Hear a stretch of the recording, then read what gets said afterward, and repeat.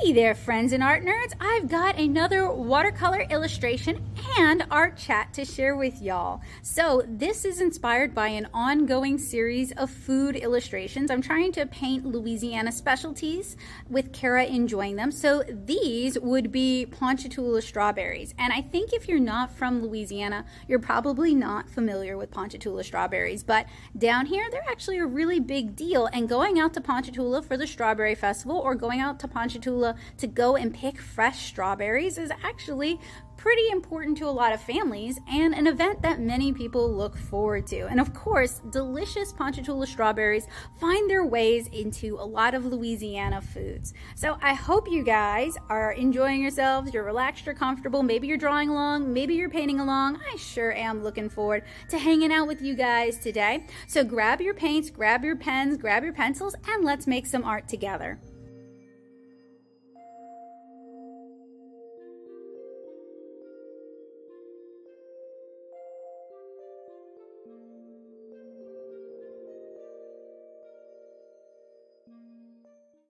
So I'm starting with an unstretched but penciled watercolor illustration, and the way I'm able to do this is using my blue line magic technique, because for the most part I enjoy doing my sketching digitally using my Surface Book and sketching in Photoshop, because it allows me to very easily resize, move, crop, place objects instead of having to redraw and redraw and redraw. I still do a lot of drawing traditionally, especially my yearly Lilliputian Living Challenge, where I depict the daily life and world building of the Lilliputian world. If you're not familiar with that, generally I share that over on Instagram and Twitter, but this year I'm mostly sharing it over on my Twitter because for a whole month I was evacuated to Luling, which is a small town other side of the Mississippi River. Actually grew up there, and I didn't have internet access, and I didn't have access to my printers. I didn't have access to a lot of things. So it's good to be flexible and to be able to make do. So I try to maintain both being able to draw traditionally and how to adjust for that, as well as sketching digitally, which allows me greater precision, and I tend to save that for more complicated illustrations. And if you guys are interested in my process for that, at some point, I'll record that for you guys so I can share it here. So I want this to have a warm, sunny feeling because strawberry season is kind of the middle of spring, and Louisiana has some really beautiful spring weather. You know, there's things that we're just not really known for, people in that people don't talk about it outside of the state. But having lived in other places, our spring starts at the end of February and goes on till May, and that's kind of when summer starts. And you have these really mild, sunny days, lots of wind. I mean, spring in Louisiana is just beautiful, and that's why it's my favorite season. Having grown up here, winter isn't super hard here. It's not super cold, but it's very humid down here. So even 30-degree weather, when it's really humid, it just gets into your bones and you just can't seem to get warm. So spring is such a welcome relief when it finally comes around. Well, I say finally, but you know, February, it starts getting warmer and we start seeing a lot more sun. But even winter in Louisiana isn't all 30-degree days. Louisiana is weird because you'll get 90-degree days in winter, and I know some of you guys are saying global warming, and you know, I'm sure honestly global climate change has really changed Louisiana weather a lot. I was reading how it used to just be kind of like 60 to 70, maybe get up to 80 like all year round, which sounds amazing, and now we have, you know, 30-degree, 50-degree winters and 105-degree summers. So it has definitely changed over time. And I was gonna, So, but 90-degree days in winter, I mean, that was part of my childhood. I can remember my friends going off to swim like in December, which sounds pretty wild. But you know, when you grow up with it, you just kind of take it for granted. And as a kid, I knew snow existed, like we'd gotten snow one time, but it wasn't until I'd lived in Nashville and really saw snow that I like understood like what a snow day was and understood what people were kind of talking about. I mean, we'd get time off for hurricanes, but it snowed like once in my childhood, so we didn't really get, you know, snow days. And I have to admit, I don't like snow. Like, having lived in Nashville for 7 years and getting iced into my apartment, I don't like snow. But fall color, the foliage changing, is also something we don't really have here. Not the way people have it like anywhere else, probably. Like Nashville gets beautiful fall color. Like here in Louisiana, if the leaves change, they turn brown and drop off the tree, and that's it. But like in Nashville and further north, you get golds and you get beautiful scarlet reds, and you get like purplish reds, and yeah, you do get some brown leaves. But I mean, while the leaves are on the tree, they're just absolutely beautiful, and that I'll actually miss. Will not miss snow, will not miss getting iced in, will not miss the cold, but I do miss fall color.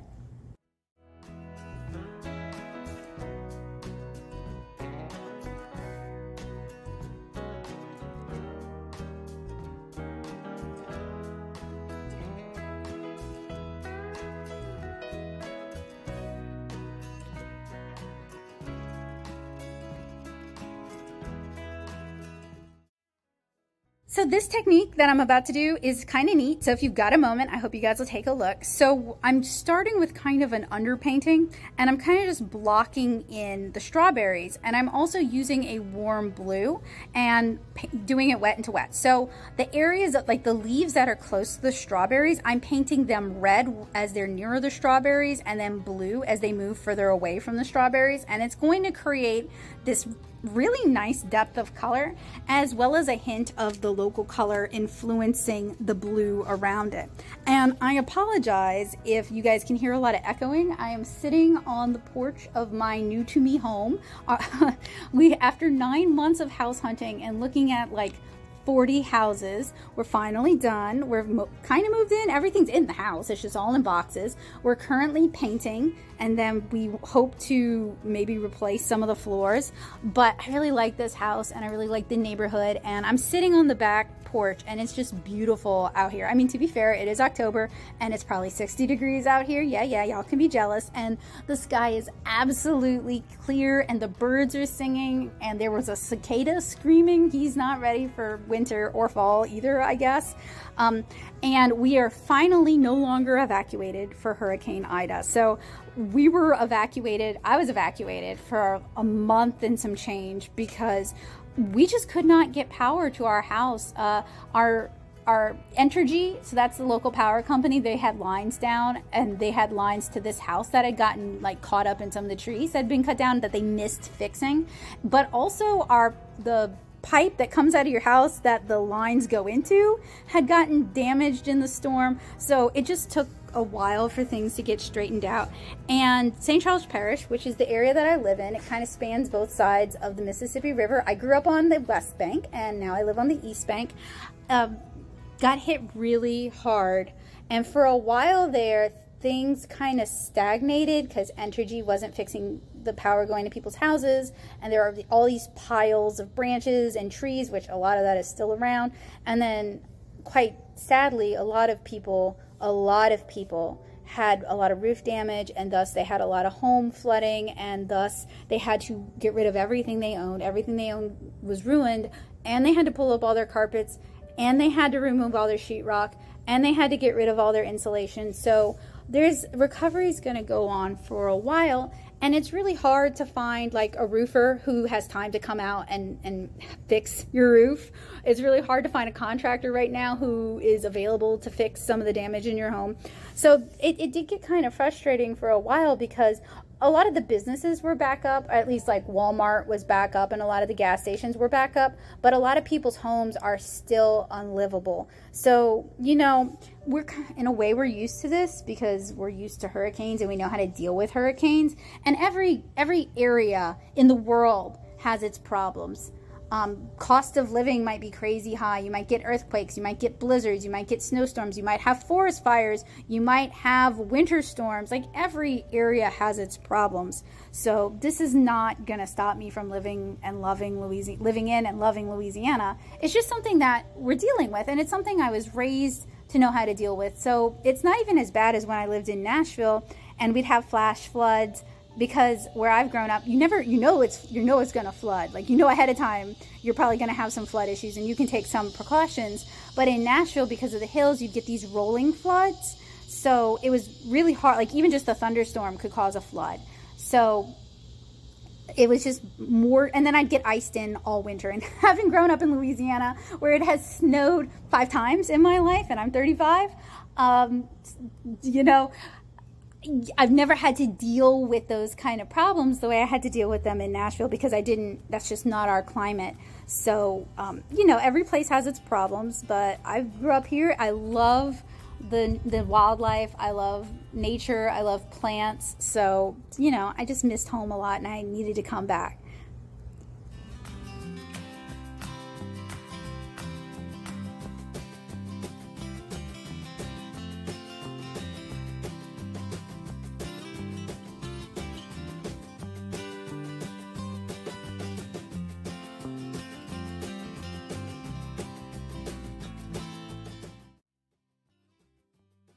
So after using that blue and red wet into wet technique on the leaves, I filled in the strawberries, making sure to leave, or I'm working on base filling the strawberries, really trying to utilize my brush, not just to fill in the area, but utilizing the brush strokes themselves to create highlights and to create interest. And I'm using silver black velvet watercolor brushes, which I talk about a lot here on the channel because I really love them. See, there's the cicada I was telling you guys about. He's just not ready for it to be fall, and I think I might be ready for it to be fall. We only get fall for like a week here, and then it's like winter-y kind of sometimes. So after I do all this underpainting, I'm going to use some masking fluid to reserve the strawberry seeds, just so that they're a little bit lighter than the strawberries themselves.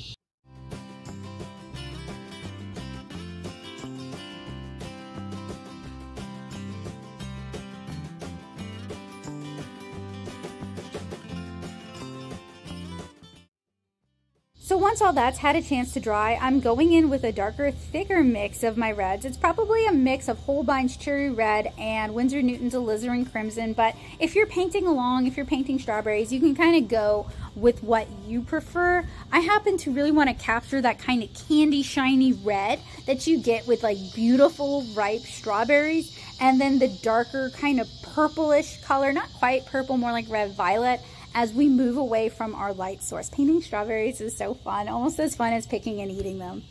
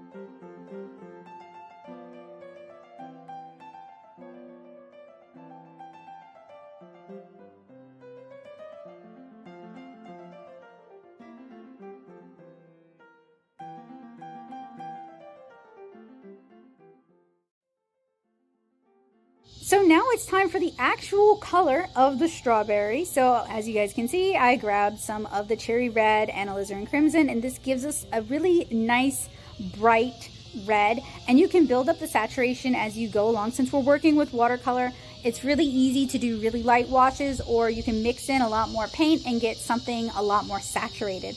And that's, I think fewer people think this anymore, but when I was first doing, not first doing conventions, but when I was first showing people 7-inch Cara at conventions, people were really surprised by how saturated I would get the watercolor. But I think people no longer just expect super pastel for watercolor. We can kind of expect a wider range, and in a way YouTube has really helped make that more accessible, because it's really easy to find good watercolor tutorials online now. Back in the day, sounding real old, but you know, back in the earlier days of the internet, kind of back around Y2K, it was really hard to find art tutorials online. it just, because at the time people didn't necessarily have digital cameras, they didn't have smartphones that could take cameras, most people didn't have a scanner in their house, your phone could not record video, so if you wanted to do a video tutorial, it was it was a lot of hoops you had to jump through. And frankly, I think smartphones have made sharing art tutorials, art how-to, so much easier. I mean, you've got everything you need in a single device. I do almost all of these things, all the steps on my Samsung. I was doing it on a Samsung S7 for like 6 years, and now I have a Samsung S20, and I do it all on that. Take photos, color correct, record a video, edit video. And I mean, I know a lot of other YouTubers, as their channel grows, progress to more expensive recording equipment.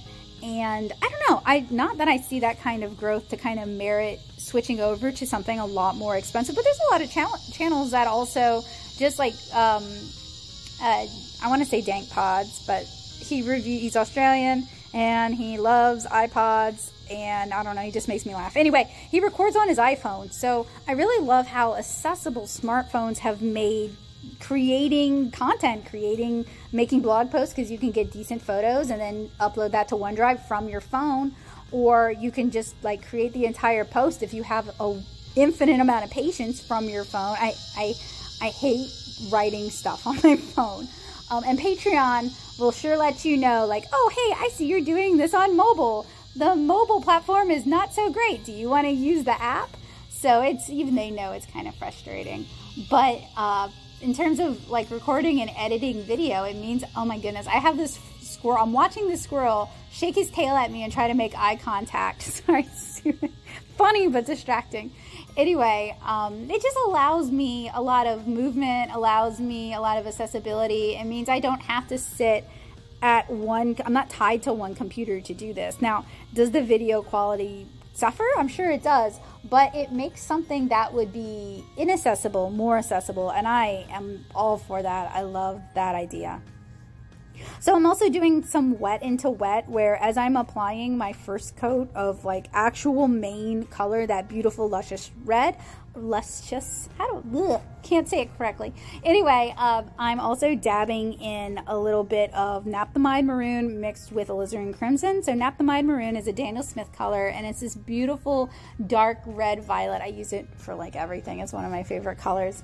And oh, speaking of, today I am painting with my Daily Driver watercolor palette. So this is my favorite watercolor palette. It is a Heinz 57 of basically all the professional grade paints that I've reviewed and I ended up really liking, and it just works for me. And I talk about it more in a video that I'm going to link down in the description for you guys in case you're curious, because sometimes people are like, what are you painting with? And it's kind of like, well, I'm painting with whatever works for me. I'm not really married to a particular brand. I don't have any partnerships with anybody but my patrons, so I kind of just use what I want. That doesn't mean I'm not open to creating, you know, videos, especially for brands that I use all the time, like Daniel Smith or Winsor Newton or Holbein or, oh gee, Golden. I'd love to do stuff with Core or Da Vinci or Paul Rubens.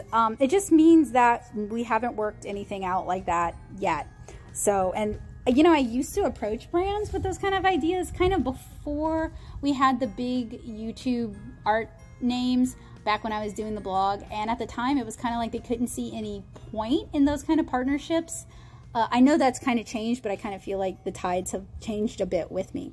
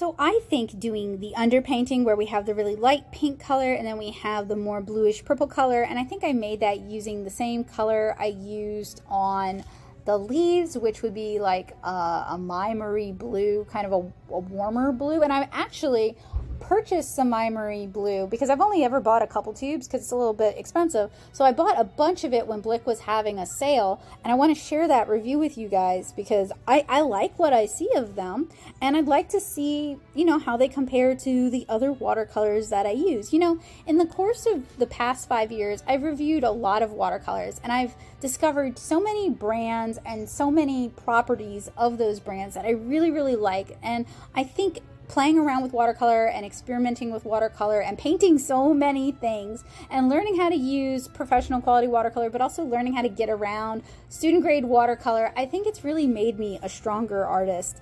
And it hasn't necessarily unlocked all the doors I wish it had unlocked, but I am happy for, you know, the experience that I've had, and I'm grateful that I had the ability to do that. I mean, it's expensive, and it's one of those things where you have to watch for sales and you have to shop very carefully, and you have to set aside a budget, frankly. Like, I don't have a lot of vices, so watercolor is my big vice and art supplies are my big vice. So in order to create a green, I'll wait till that truck passes.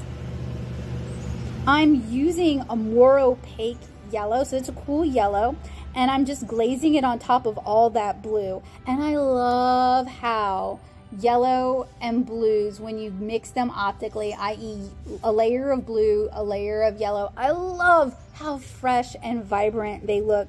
To me, it just feels, it looks more lively than if I'd mixed the colors together to make a green and then painted with that. So that's one of my, it's not much of a it's not like a super fancy technique, but you know, it's something that I think brings me a lot of joy. It's like a little bit of magic, and I definitely think watercolor can be magic, especially when your paints do something really cool, or you're able to execute just the technique you wanted, or you started out with making a mess and then you were able to turn that into something beautiful. That's like, to me, that's magic.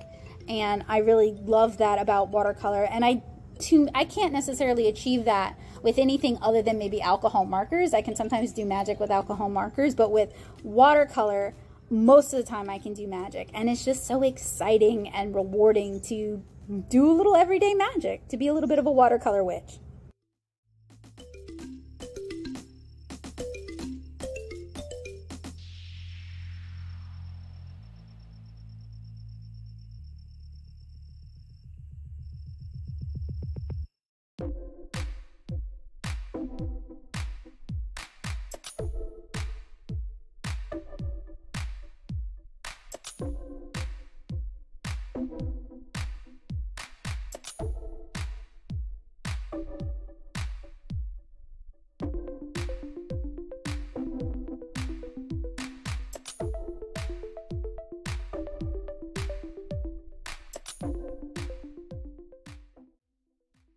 And talking about naphthalide maroon, I definitely like to use it to help shade lighter skin tones. It works super well to kind of create those skin tone shadows.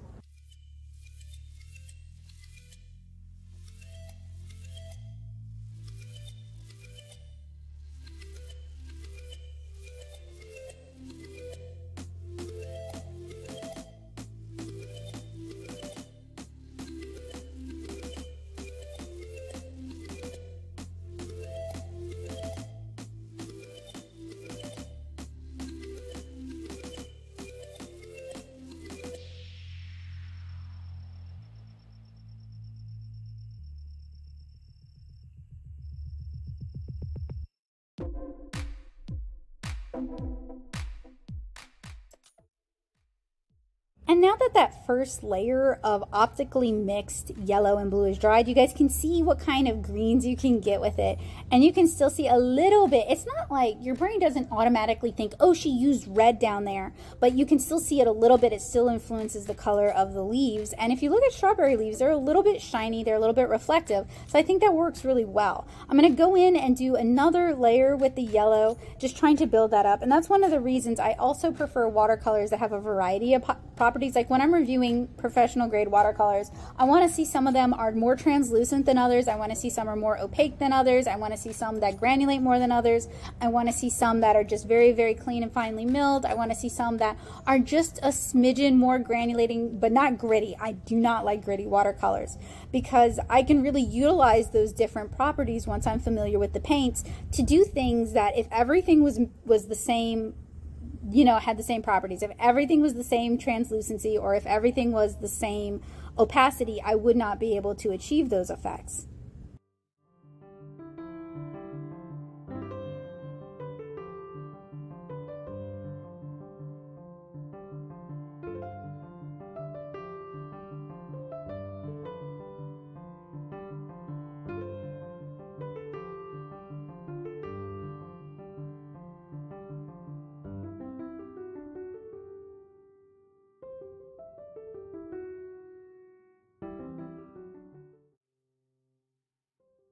This piece is part of an ongoing series. It got kind of stalled out, or it is kind of stalled out by the combination of Hurricane Ida and then the rigors of moving, because we're still, everything's in boxes. I'm working now from like a temporary workstation where I just cannot get the lighting right. I have enough lamps, enough natural light lamps to run a light store, and it's still too dark, which is because honestly I need an overhead light with a clean white light source. And I'm just not able to do that in my temporary workspace right now. I can't get a good overhead light because I'm working in our living room and it has a vaulted ceiling, which I love, but you know, I can't exactly like switch out a light bulb and have it actually reflect the light that I want. So I'm probably not going to paint in there for a while until I can get that figured out, because I would just have to blow out all the colors in my recording, on my phone recording software, and it just wouldn't be a great, it's not a great situation for recording watercolor right now. So I'm going to try to figure that out, and then I can start painting again. But I've just got other priorities right now before I can finish up the Louisiana food series, or keep working on the Louisiana food series. But so far I have done snowballs, I've done boiled seafood, I've done beignets, I've done strawberries.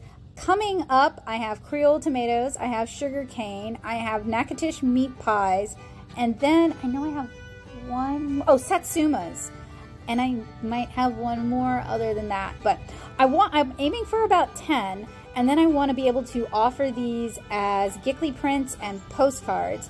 And you know, I'm sure it won't have legs outside of Louisiana, but it's nice to make things about here for here, because things made for Louisianians in Louisiana tend to be very the same. And this is at least a little bit different from what's currently on offer. I mean, my comic, which I can't believe I got through 30 minutes of this and didn't talk to you guys about my comic. So people who've been around, art nerds, know that I'm a watercolor comic artist. I've been kind of taking a bit of a hiatus since we published volume 2 because, you know, we were moving and getting married and then the hurricane. So we've got a lot on our plate, and COVID. We've got a lot on our plate. So I've kind of taken a little bit of a break from writing and drawing comic pages. But I'm hoping after the Fall Fest in November, I can get back to working on comic pages again. But I missed it, and I've also kind of not missed it because I've been really burnt out. It's just, sometimes it can be really discouraging making a kidlit or an all ages watercolor webcomic and not being on like Webtoons or Tapastic. It's just hard to find your people. But I've been working on Kara for like 10 years now. I have 2 volumes out. Each volume is 4 chapters. It's all in watercolor except for bonus content. And it's about a miniature girl named Kara. You guys can see her here enjoying a strawberry. Just finding out that humans are not just the stuff of myths and legends, that they're real. And she's going to go out and meet one. And Kara is coded to be ADHD because at the time I started writing the story, there wasn't any positive ADHD rep for girls. And I wanted to create a character who was like me, had better experiences than I had. Her parents haven't like put her down for who she is. She didn't struggle through school or anything. And her personality is seen as an asset rather than something that has to be carefully worked around. So I wanted to create this ADHD coded character who has never been socially or emotionally punished for how she was made. And Kara goes out and decides to meet a human, and she ends up meeting Naomi, a 14-year-old girl who's just moved into the bigger house that, so Kara lives in a shed out in the yard in a dollhouse, and Naomi has moved into the house that her father grew up in. And she also has her pet kitten Pancake with her. And it's not yet explicitly stated in the story, but her parents have just gotten divorced. Her mom had a drinking problem, and her father decided that Naomi needed a better life, which is based on my own life. My mom left my father when I was 14 or 15 because his alcoholism just caused so much pain in our family. And when I'm creating characters, I take bits and pieces of myself and people I know and experiences and places I've lived. Like Naomi's house is based on the house that my mom grew up in. And I just kind of like to weave all that together, because I find that when you're inventing, when you're making things, it's nice to also kind of root them in reality. It makes them feel a little bit more real, and it's easier to weave in personal things that will mean something to other people. So you can read, I haven't posted all of chapter 8 yet. I'd put that on hiatus while we were in the middle of moving, but now that we've moved, I can actually start updating it again. But the first 7 chapters are available as a webcomic that you guys can read at 7inchkara.com. Or if you're a fan of the Dead Tree format like I am, if you're a book hoarder, if you were a dragon and your hoard would either be books or pieces of art or art supplies, you can order your own copies at the Natto shop, so nattosoup.com/shop, and I will link all of those down in the description for you guys. It would really mean a lot to me if you checked out the webcomic. It's free. If you enjoy Kara and you'd like to help support it, but you are totally broke, I totally get it. It would also mean a lot to me if you took a moment and you know, recommended it to your library, if you filled out a library request form, and that way they can get copies and more people can read it. And it would also mean a lot to me if you've read it as a webcomic, if you take the time to leave a review either on Goodreads or on Amazon, because that helps so much more than you guys can know. And that's something that technically money can buy that, but that is wrong. So it would be a huge help if you took like 3 minutes and just wrote something, even if you just wrote really like it, like the art. That really would mean a lot to me, and it would be a big help.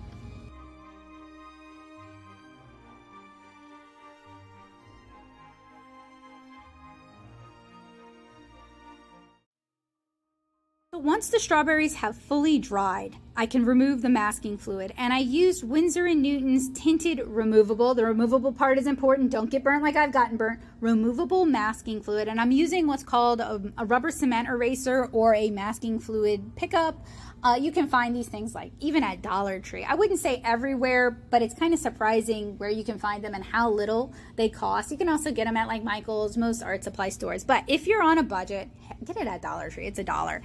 Some artists can use their fingers. Some artists can use the back end of a brush. I think that's really cool. I cannot. I guess I don't know why I can't, but I've tried and it just doesn't work for me. But the masking fluid pickup helps a lot, and it costs like $1, and it just makes it so much easier, and I haven't had as many problems with the paper tearing. And I'm pretty particular about which masking fluids I've used and my masking fluid methods, and I've talked about those.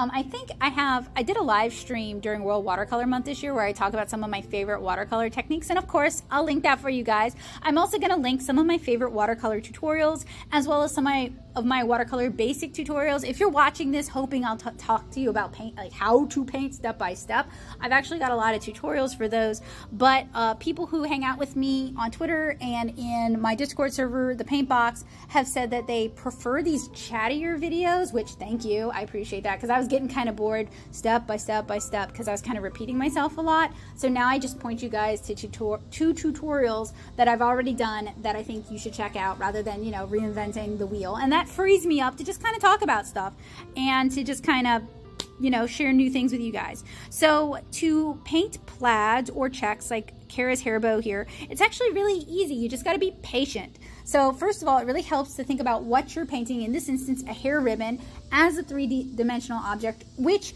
if you're not familiar with the object, like I actually own that hair ribbon, so I'm pretty familiar with it. If you're not familiar with that object, it's really helpful to reference it and work with the reference, and that's going to kind of teach you a lot about how that form moves in space. But really it's very helpful, if you can, to break things down into basic three-dimensional objects like spheres and cubes. And I actually have tutorials not only about how to draw those, but how to paint those, that I hope you guys will check out. But if we're talking about the check pattern like in Kara's hair, basically I'm always keeping in mind what I'm painting. So the hair ribbon, I'm keeping in mind how those shapes are tied and how they interact, and I'm trying to make the stripes kind of reflect the curves of the ribbon. And I do all the stripes going one way first, let them dry using the same color, or if you're doing plaid you can use other colors. Do all the stripes going the other way second, and that way we have some overlap, we have some optical blending, and that kind of creates the check pattern where if you guys look really closely at woven checked fabrics like a hair bow like this, you'll notice that where the two lines cross, it's actually a darker square of that. Much like watercolor, you can get optical blending with weaving as well. So I just kind of keep that in mind when I'm painting surface design.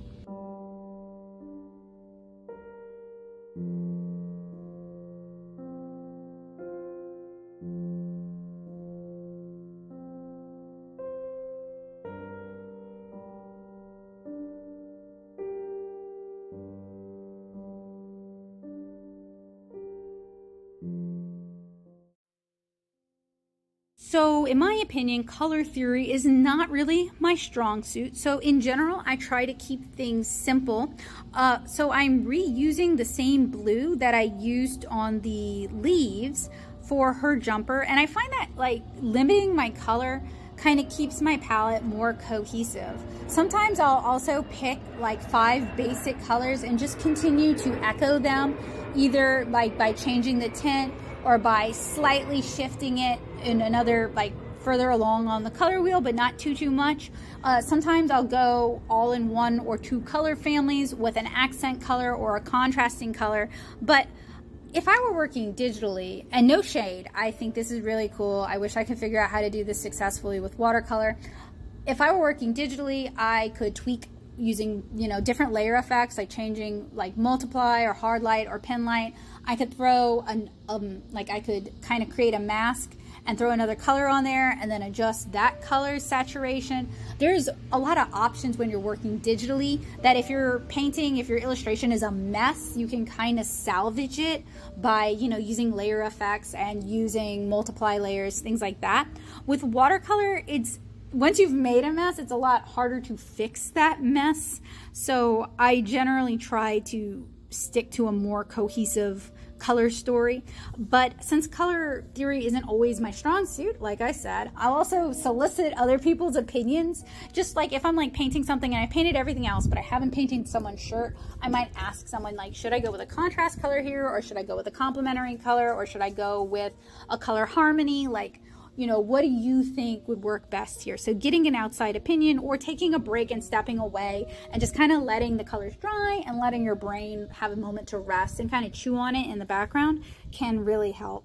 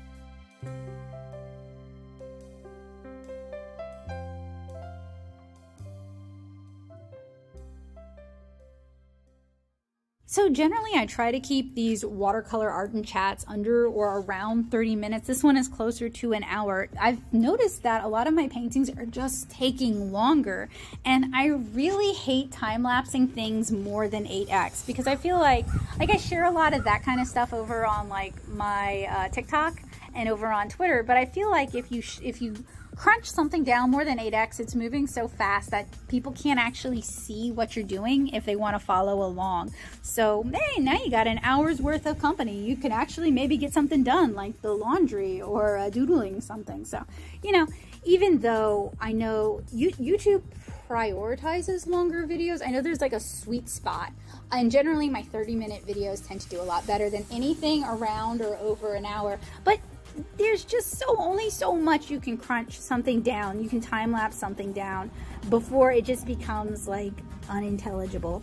So I would prefer to have it be a little bit longer, maybe not get as many views on it. But then again, you've got people who want background company and they just kind of want to hang out and have someone to hang out with while they're painting or they're drawing or they're working on something else, and that kind of allows them to do it.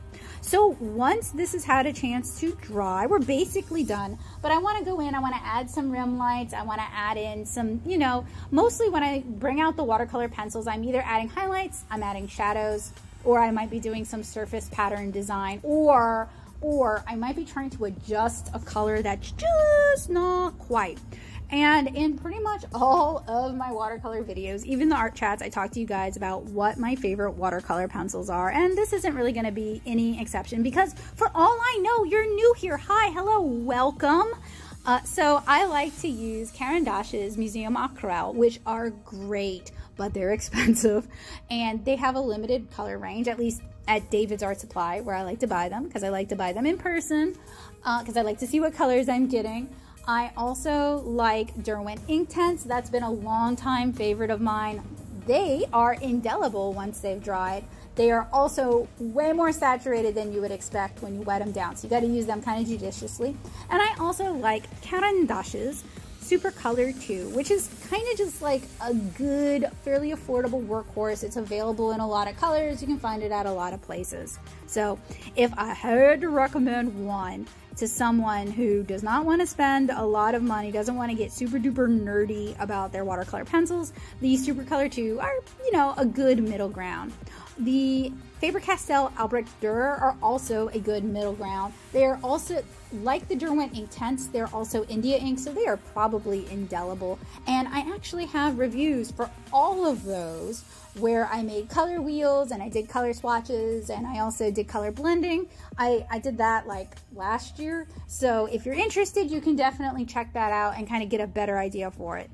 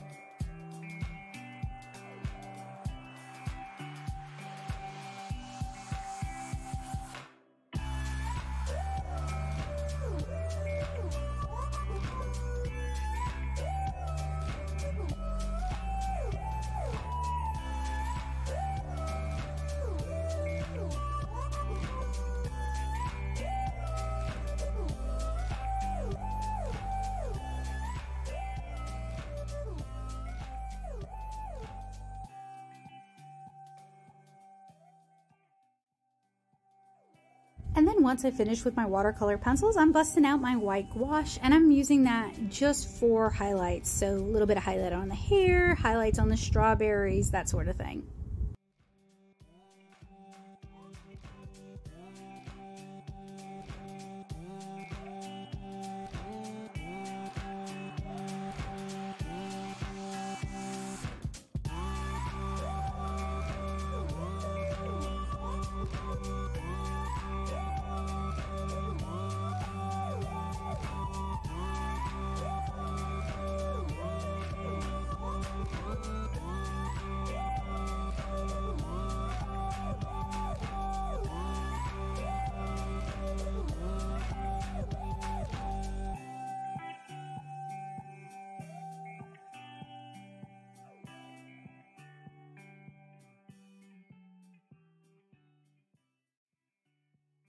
So this is one of the last watercolor illustrations I painted before we moved out of Norco. Kind of the last week before the storm, I was really pushing to get things finished up, to get things off the stretcher board, and to, I thought, get videos edited so I would have some buffer while we moved. But then Ida hit, and we were displaced for a month, and we were trying to get stuff moved into the house while doing that. But of course, if you have no electricity and you don't have any internet, it's harder, and most of the stores are closed. It's much harder to do the things you need to do around the house to kind of prep yourself before, you know, you've fully moved in. So things kind of ended up taking a lot, and are gonna take a lot longer than I expected. But you know, as always, I'm doing the best that I can do, and your support and encouragement really does mean a lot to me, and I really do take it to heart. I've tried to be fairly good-natured through most of this. It has been a whole lot to deal with, and but I keep in mind that there are people who are dealing with a lot more than I'm dealing with. So, you know, it's always a struggle when you're going through stuff like you're going through COVID and you're going through a hurricane, and you know other people have it worse, but you don't have it so great either. So I've been trying to keep my head up for the most part. I've not entirely been 100% perfect about being able to keep my head up, but I will say things are a lot better now than they were when I did the narration for the Rebirth video. That was struggle bus, because for 2 weeks everything stagnated for pretty much everyone, and I wasn't the only one. People were complaining on Next Door Neighbor about how you couldn't get Cox out, you couldn't get Entergy out, you couldn't get a plumber out, you just couldn't make any progress. But thankfully things are much better now. Speaking of now it's time to remove the blue tape from our illustration to free it from its confines once everything has had a chance to fully dry. This was painted on Canson's Moulin de Roy, which I happen to really like. I couldn't find it for a while, but I found out you can get it through Jackson's. And here we go, our finished watercolor illustration of Kara enjoying some Ponchatoula strawberries. So if you are a fellow Louisiana, give me a shout out down in the comments. Sometimes I feel like I'm like the only Louisianian on here, which I know is not the truth. But if you are from Louisiana and you're watching this, even if you were born here and then you moved, let me know. It would be nice to, you know, see how many people who like kind of get what I'm talking about, because sometimes I feel like I've started talking in like French or something and just speaking to a totally different world. I hope you guys enjoyed this watercolor illustration in Art Chat. I really enjoyed hanging out with you guys. My mom and brother are here to help paint, so I gotta get this wrapped up so I can help them out. But it's been such a long while since I've been able to find any time at all to do any kind of narration or editing. So I had to grab the hour I had while I had it, and I appreciate their patience in waiting on me since they are doing me a favor and helping me out. I hope that this was helpful, useful, and informative for you guys. If you're looking for like a more straightforward watercolor tutorial, I have got so many of those for you guys, including tutorials on how to paint your own watercolor comics, because I want to help you guys make art a habit. I think art should belong to everyone, and I'm trying to make art and art education more accessible to more people. So if you guys are able to, if you enjoy what I do and you want to help support me, it would really mean a lot to me if you were able to join me over on Patreon at patreon.com/nattosoup.